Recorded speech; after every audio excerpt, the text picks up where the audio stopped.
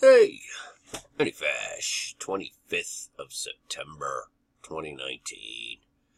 I need to share this with you. In the past couple days, there's been several things, actually, that have pointed out to us here who we're dealing with when it pertains to both the UN and the 70 nations and all these things. I was looking at these articles the last couple days about all the world leaders descending on New York, right? They descend, you know what I'm saying? I mean, this is what I'm seeing like over and over again this week. The 600 meetings that they're having, these 200 leaders, right? So 200 leaders descend on New York for UN General Assembly. 200 descend. Same exact thing we find in Enoch and in Genesis 6. Enoch 6 and Genesis 6. In fact, Enoch chapter 6, verse 6, and they were, in all, 200, and they came down on Ardus, which is the summit of Mount Hermon. And they called the mountain Hermon, because on it they swore and bound one another with curses, with oaths. Okay, they made oaths with each other. On Mount Hermon, 200 leaders descend on New York for 600 meetings, right?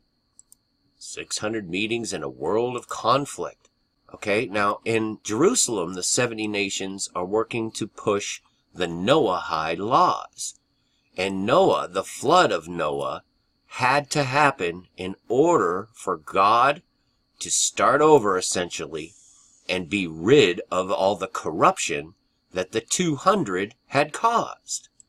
And now 200 leaders are descending on New York for the UN, which happens to have an outpost on the very summit of Mount Hermon. You cannot make this stuff up. Mount Hermon, the UN, look at this, the United Nations, is the highest permanently manned UN position in the world, known as the Hermon Hotel, at 9,232 feet. This is what is at the very top of Mount Hermon, is a UN outpost, where the 200 descended. And they're bringing in Noahide laws. The 70 nations will become the UN, if you will. And Noah was 600 years old when the flood came, in order to be rid of what the 200 had caused. You see where I'm going with this? They're all just deceiving the nations, both the people in the UN and the people in the 70 Nations Conference. Most of them have no idea what they're doing. They don't even have a clue that they're deceiving themselves and the nations. And the 70 nations are really deceiving because they're calling people in for a non-Jewish sacrifice. It has zero to do with Noah's covenant. So this is an outright heresy right here, saying that this sacrifice will renew Noah's covenant. God made a covenant with the earth in Genesis 9 through 11. Noah made his offering when he exited the ark in Genesis 8. Okay, and they're having it on the Mount of Olives, right? Mount of Olives just happens to be where Jesus ascended into heaven from in Acts 1. And he'll return in like manner. It's just a mockery, you guys. There's so much proof in the Bible that Jesus is, in fact, our priest forever after the order of Melchizedek.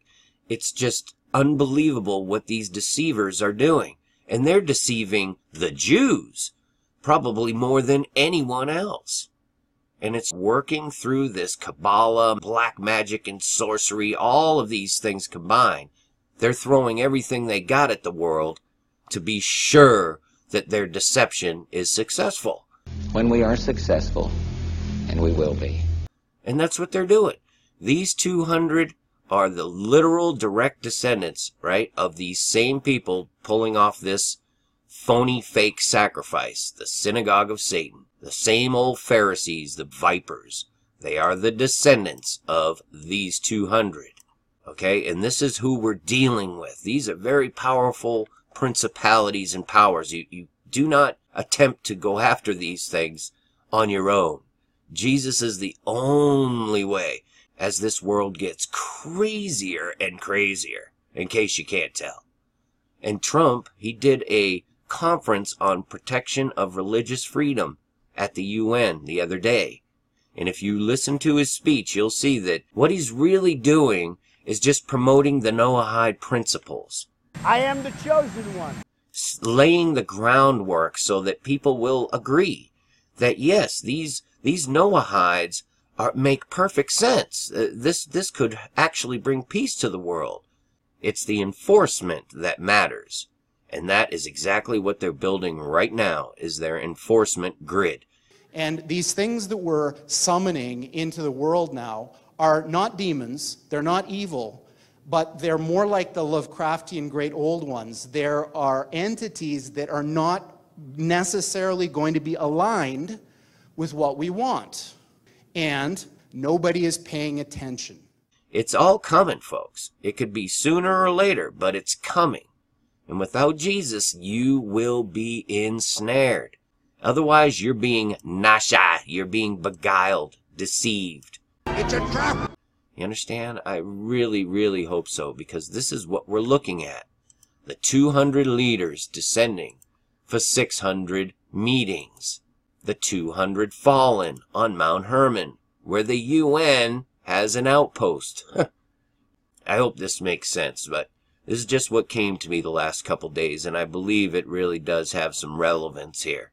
They're trying to put you under the curse of the law, because Christ came for one sacrifice for all. No more of this blood of goats and bulls and animals.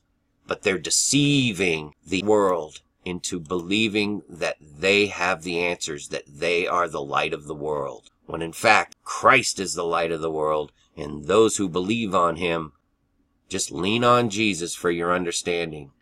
I hope you're all having a good week. Peace and grace to y'all. Many fish. Finally, my brethren, be strong in the Lord, and in the power of his might.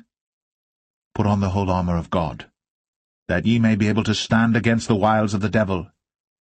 For we wrestle not against flesh and blood, but against principalities, against powers, against the rulers of the darkness of this world, against spiritual wickedness in high places. Wherefore take unto you the whole armour of God,